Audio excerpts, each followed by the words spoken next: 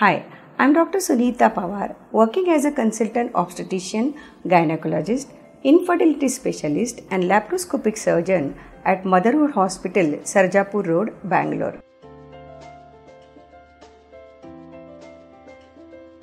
There are different types of growth on the labia minora. It can be simple growth like the hair folliculitis. This is because of the hair infection. Here we can just give the local application of antibiotic and it will get cured.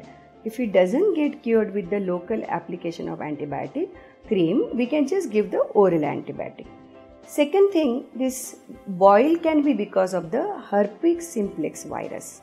So we need to get the diagnosis and the doctor will prescribe you antiviral drug for this. Then you can have what is called as a Bartholin cyst under the vagina and it may come up to labia minora. If Bartholin cyst develop abscess, then you have to do the surgical excision, what we call as a Marsupialisation.